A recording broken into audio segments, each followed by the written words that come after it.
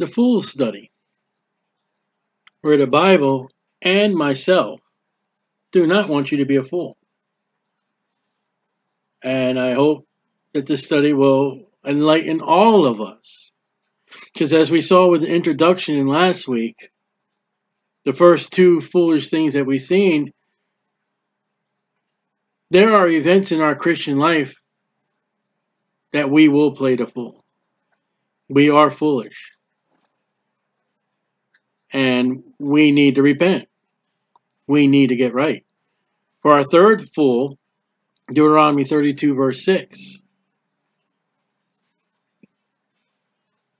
We are still sinners after salvation. That's simple. If we confess our sins, He is faithful and just to forgive us our sins and to cleanse us from all unrighteousness. I dealt with a guy one time, and his claim was he never sinned and never will sin, and that the fact is, by me admitting that I was a sinner, I could never and will never be saved. And the aspect of my studying the Bible is that we learn all the sins that we do that we don't know that we're doing, that we will be held accountable. My intent was this foolish study was, I don't want us to be fools. I never realized that studying the fool in the Bible, now maybe it's just me, but I find myself to be a fool. And with that condemnation, that's another thing I need to repent of, to be right with God. And when you hear these studies, and you are that part, you are without excuse. As much as I preach to people on the street about the gospel of Jesus Christ, you can never tell God you never knew. And then when wood, hay, or stubble shows up for your foolishness, and you've heard, you can never say, I never knew. Now, Deuteronomy 32, verse 6, do ye thus requite the Lord, O foolish people, and unwise? Is not he that thy father that has brought thee? Hath he not made thee and established thee?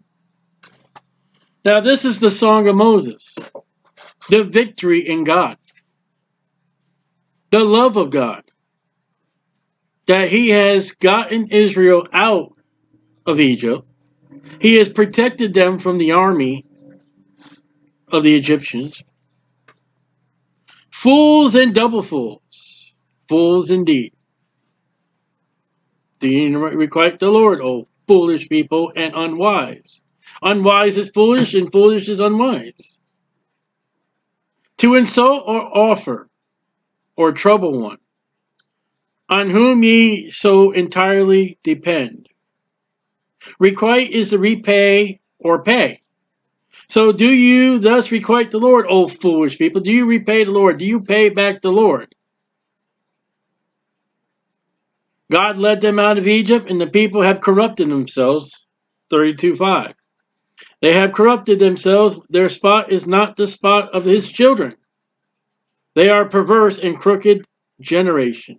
Is that how you pay the Lord? Is that how you do God as a born-again Christian? You sin at the same equal or more latitude? You are just as worse and getting worser, if that's a word. Have you corrupted yourself in your Christian walk? Is that how you pay back the Lord? They have corrupted themselves. Their spot is not the spot of their children. They are a perverse and crooked generation. Do ye thus requite the Lord, O foolish people, and unwise? Is he not your father? Is he not cared for you? Has Christ not died and suffered on that cross? And I see Christians, and there are Christians out there who are saved and just go about their business as, you know what, I'm saved, who cares? It's going to be wood, hay, or stubble. To forsake your own mercies, Forsake your own mercies for lying vanities. Bought thee, that has redeemed thee from the Egyptian bondage, made thee, not only in the general by creation, but by a particular manner by which thee are his particular people. We're looking at Israel right now. All that God has done to bring them out of Egypt. And they reward him with vanity and vileness. That's a fool. That's someone who will not even try to do. That's someone who will not try to be right. Deuteronomy 32:21. Same chapter. Not far from the last foolish. They have moved me to jealousy, God speaking, with that which is not God, capital G. They have provoked me to anger with their vanities. There's that word again. That's going to show up a lot. Vanities. Vanities empty. Nothing. You have nothing to give to God. But God has given all to you. I will move them to jealousy with those which are not a people, Gentiles. I will provoke them to anger with a foolish nation. There's a foolish nation. America is a foolish nation today. She may have once have a roots or a standing as a Christian nation. She may have had a source in God and maybe the Word of God. But them roots today are gone. She is the ways of any other gods, making God jealous, just as the nation of Israel has. Any nation under the sun that has forsaken the God of the Bible for other gods, not Jehovah, is a foolish nation. Nations. So people as a group can be fools, not just individuals. You can have an entire nation that has been fooled by Satan and making God jealous. And here the subject are the Gentiles, a people without God, with small G-O-D-S. Today it would be the nation that receives Jesus Christ as their Savior, the Jewish Messiah. The Jews rejected God, all points, all form, Old Testament, Gospels, and the New Testament. And God says for their reward, for their foolishness, for their iniquity, making him jealous, he said, I'm going to call those dogs. I'm going to lift up those dogs that you don't like, that I have separated you from. You're not to have a diet like them. You're to be circumcised unlike them. You're not to marry them. You're to get them out of your land. You're to just totally have nothing to do with those Gentiles. But if you don't want me, I'll call them out in the church days and they will believe on the Messiah. They will be saved and they will show you how it's done. There are missionaries today, and I support some, that go out and witness the gospel to Jewish people, the children of God in the Old Testament. Abraham, Isaac, Jacob, the 12 tribes. And they need a Gentile to tell them how to get saved today. Foolish nation. What do the Gentiles have? Paul said, dumb idols. They can't speak. You worship the unknown God. We did all kinds of things of our heritage of Gentiles. We killed our babies. We burned our babies. We worship trees and rocks. We worship fallen gods. We worship Satan. We ate things that we weren't supposed to eat. We've done all kinds of things. And from us, a foolish nation without God, God says, I will offer my son, Jesus Christ. And to the nation that is God, I'm going to bring those foolish people to you with the lively, blessed hope. The gospel has spread to the Gentiles to provoke the Jews. The book of Acts, the Jews were angry at the apostles, disciples, and Christians for preaching Jesus Christ. Ephesians 4:17-20. This I say therefore, and testify in the Lord, that ye henceforth walk not as other Gentiles walk, in the vanity of their mind. There's that word again. Vanity, vain. Having the understanding darkened, being alienated from the life of God through the ignorance that's in them, because of the blindness of their heart, who being past feeling, have given themselves over to lasciviousness, to work all uncleanness with greediness. But ye have not so learned in Christ. That's Gentiles. Look how good we are. Look at what God says about you in the New Testament by Paul. And there are some of these people in Ephesians 4:17. They're in your church right now. They're not saved. Not everybody in the church is saved. These people are in the church today. Congregation. They're not in the church of the body of Jesus Christ. And these people are vile and wicked in their ways.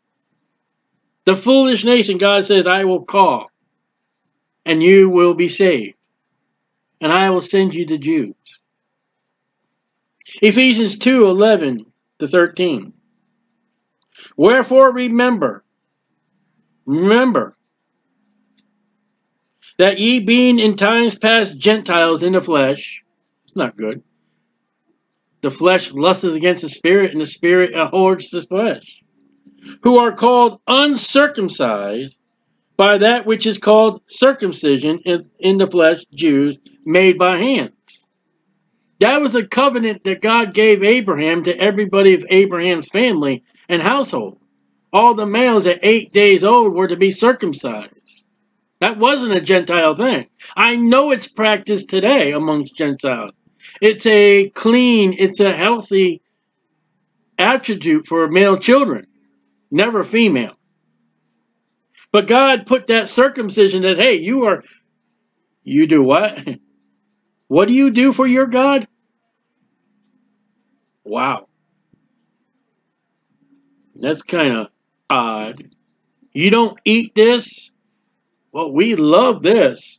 Imagine Peter going to Cornelius' house and all the food that Cornelius had after Peter seen that vision of all the animals and the sheep and the food that he couldn't eat under the law, but now he's not under the law. The new smells that came into his nose, the new taste that came into his tongue. Do you know what the Gentiles had to teach Peter in Acts chapter 10? We're no longer under the law. God has welcomed us into the family. Made with hands, that at that time ye are without Christ, Gentiles, being aliens from the commonwealth of Israel. You know, our president talks about these illegal aliens. He wants to build a wall. Okay, that's fine. I don't know. But if he doesn't know Jesus Christ as his Savior, he's an alien outside the walls of New Jerusalem, and he'll never enter them without the faith and belief and trust of his heart by Jesus Christ and Jesus Christ alone.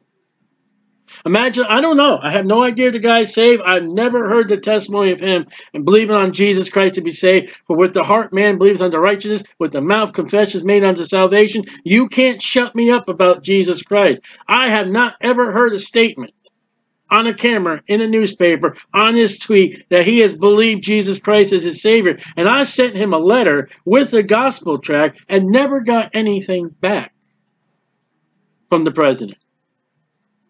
Now, if he has not, I don't know. If he has not ever received Christ as his Savior, he's an alien. And he won't be accepted. We were those aliens at that time. Now God is called the foolish nation. What is the foolish nation that we spoke about in Deuteronomy 32:21? They had no God.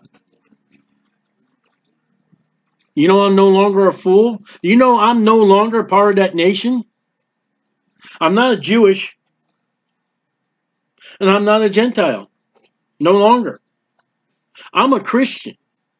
I am of the family of God. I am a child of God through Jesus Christ by the Holy Spirit. I am no longer foolish by receiving Christ in the gospel that Christ suffered and died according to the scriptures and was buried and arose again the third day according to scripture. I have believed on that with my heart. I'm no longer foolish. Anybody who has put their faith and trust in Christ are no longer foolish. You're neither Gentile, you're neither Jew. You're a Jewish man that if you have of Abraham, Isaac, and Jacob, the 12 tribes, you have put no faith in Jesus Christ. You are a Gentile if you are of those dogs that are not Jewish and never put your faith in Jesus Christ. You're foolish. We just seen 2 chapters of Deuteronomy. The children of Israel are being called foolish for their sins and their wickedness. On one account that I am not a fool is by my faith and belief in the finished work of Jesus Christ alone. That at that time ye were without Christ, being aliens from the commonwealth of Israel, and strangers from the covenants of promise, having no hope, and without God, big G, in the world. But now in Christ Jesus, ye who sometimes were far off, were made nigh by the blood of Christ. So by what Christ has done for me, I'm saved. Glory to God. I am no more that fool of a Gentile nation without God.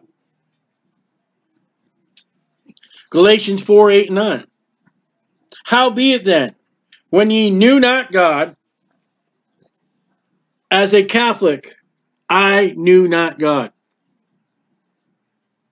I knew imagery. I knew statues. I knew prayers that you read. I knew confession. I knew this bread. I never had part of the wine. I knew this ritual of the Latin thing and incense and the priests and the nuns, and I knew that.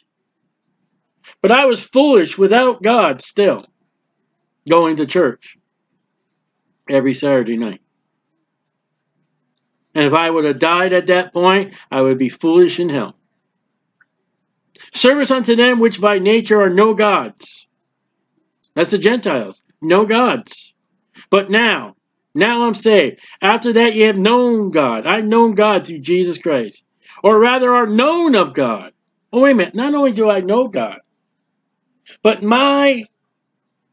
me is known of God. My name is in his Lamb's book of life. The Bible says he'll never forsake me. He'll never leave me. These things have I written that you may know you have eternal life. How turn ye again to the weak and beggarly elements, whereunto ye desire again to be in bondage? Now, they're going back to the law, going back to that which is not today. That's foolish. When God says Jesus Christ has fulfilled the whole law and now is in the New Testament, the book of Hebrews, and then you foolishly go back to that which is old, which is no more, not going to work. Romans 11, 7 through 12. Without God,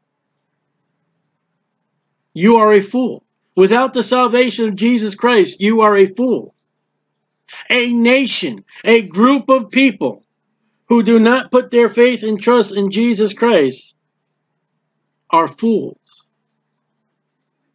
You may have Christians in the group, but the majority of the people,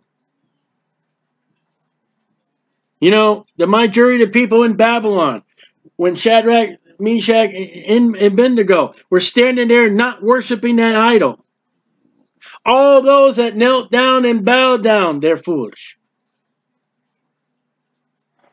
And they suffered. And yet God protected them. Romans 11, 7 through 12. What then?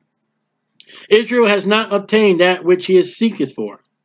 The election has obtained it, and the rest were blinded, according as is written of God, has given them the spirit of slumber, eyes that they should not see, and ears that they should not hear. That's foolish. We had one time a couple of weeks ago, maybe a month ago, I was preaching on the streets of the gospel, and this elderly woman goes over, you look like a fool. Last week I had a teenage boy, maybe younger, 10, 9, something like that, and he had his water bottles. It looks foolish. It is foolish. Unto this day, David said, let their table be a snare, a trap, a stumbling block, and a recompense unto them. Let their eyes be darkened, because they have not believed that that's the Messiah, Jesus Christ. They're still looking today for the Messiah, and he's already come. In the name of Jesus Christ, in the works, and in the being of God himself. And they rejected him, that they may not see him, bow their back always. I say then, have they stumbled that they should fall? God forbid. But rather through their fall, salvation has come unto the Gentiles, that foolish nation. We're not so much fools no more. I'm smarter than a child of Abraham, Isaac, and Jacob, and the 12 tribes. That I have received Jesus Christ. I have received their Messiah. I have believed on their God, which is now my God, and he's known by me, and I am known by him. If a child of Abraham, Isaac, and Jacob, the 12 tribes, if they were to die today without God, without Jesus Christ, he would go off into eternal hell forever. And this dead, dumb, stupid Gentile who has put his faith upon Jesus Christ and the finished work of God, I'm going to New Jerusalem.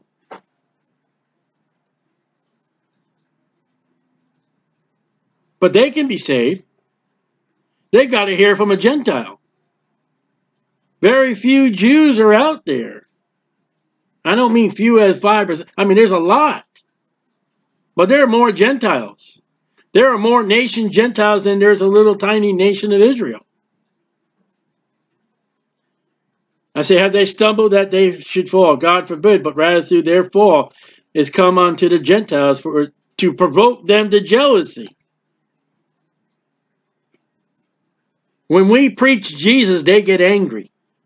When we preach the gospel, they're upset. When I preach to Jehovah of Abraham, the God of Isaac, the Lord God of Jacob, and I say that Jesus Christ is that God, they get mad. Now, if the fall of them be the riches of the world, and the diminishing of them the riches of the Gentiles, how much more the fullness? I mean, what they gave up is to my richness. What they lost, my gain. And yet, this foolish nation Gentile that I am, now washed in the blood of Jesus Christ, I support and deal with people who work with Jews. A Jew would not want to come into my house. Ask Peter. A Jew would not want to come to my city. Ask Jonah. They got mad when Jesus gave 2 illustrations of Naaman and of the widow woman that helped Elijah. Man, they dragged him out of the temple and brought him down. I mean, dragged him out of the synagogue and dragged him down. They were going to kill him. Just mentioned his dead dog. He's at the woman at the well. She's like, she's a half-breed. What are you Jews doing talking to me? We don't have anything to do with you. You have nothing to do with us. Oh, but when it's about Jesus. Romans 9:25-33. As he saith to Hosea, that's Hosea, I will call them my people, which were not my people. The foolish people who will receive Christ are no longer foolish. I lost my place here. Which were not my people, and her beloved, which was not beloved. I am beloved of God because of Jesus Christ. A Jewish person that is of God, who has been elected by God, rejects Jesus Christ, becomes hatred, becomes the wrath of God. That's foolish. And it shall come to pass that in the place where it is said of them, ye are not my people, here I am, there shall they be called the children of living God. There I am. Isaiah also crieth concerning Israel, though the number of the children of Israel be as the sand of the sea, and that's a lot. No one's ever counted the sand of the sea. A raiment shall be saved, a little bit, a small amount. For he will finish the work and cut it short in righteousness. Because a short work will the Lord make upon the earth. And as Isaiah said before, except the Lord of Sabaoth had left us a seed, we be as Sodom, and be made like Gomorrah. They're gone, they're dead. How many people came out of Sodom and Gomorrah? Lot, his wife, and 2 daughters.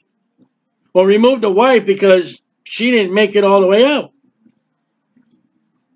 The 2 daughters only followed because of their father, so really 1. Out of the whole population of Sodom and Gomorrah and the neighboring cities, let's say 3 of them made it to the cave in safety. That's not a majority. That's a minority. What shall we say then? That the Gentiles, which follow not after righteousness, has attained to righteousness, even a righteousness which is of faith in Jesus. Many Jews have not put their faith in Jesus. Some have. As much as many Gentiles have not believed on Jesus. Some have. Many that go the broad way which leads to destruction, but few go through the straight gate that leadeth to life. But Israel, which follows after the law of righteousness, has not attained to the law of righteousness. Because they won't believe on Jesus. They rather have other gods. And that's foolish. Wherefore, because they sought it not by faith, but as it were by the works of the law. For they stumbled at the stumbling stone, that's Jesus. As is written, behold, I lay in Sion a stumbling stone, a rock of offense, Jesus, and whosoever believes on him shall not be ashamed. 1 Corinthians 12:2. Ye know that ye were Gentiles, carried away unto these, and there's that dumb idols, as ye were led. Now, dumb idols, they can't speak. My idol today can speak. Matthew, Mark, Luke, and John, and Bibles will record in red lettering what the words of Jesus Christ are. You cannot record any colored letters from a statue because they can't speak. And yet my God is holy, my God is righteous, my God spoke in the Old Testament. Spoke to Moses, Abraham, Elijah. He also spoke to the 12 disciples. Because I am one of them that believe that God is Jesus and Jesus is God. That's not foolish. You out there, you don't believe Jesus is God? You're foolish. You're making God jealous by believing a non-God. Your religion. But if you're to put your faith and trust in God, who He is, the Father, the Son, and the Holy Spirit, you are now known of God, and you know God. And when Israel, in Deuteronomy 32, when we look at that, Israel has sinned by going after another God that's not their God. They have turned away and made God jealous. That's very foolish. Today, people, Gentiles and Jews, need to realize in their vanities of what is called religion. Religion is man-made.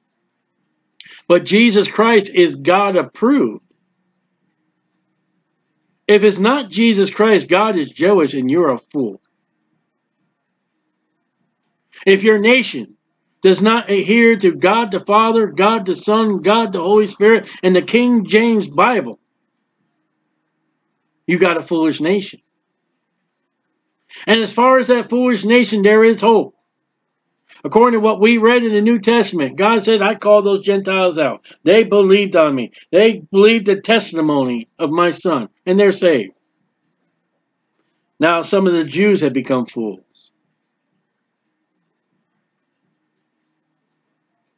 Don't be a fool. Believe on the Lord Jesus Christ. And get out there and witness to the Jews. Tell them. because they don't believe. Many of them do not believe. Many of them reject. But the Bible says still, go in all the world and preach the gospel.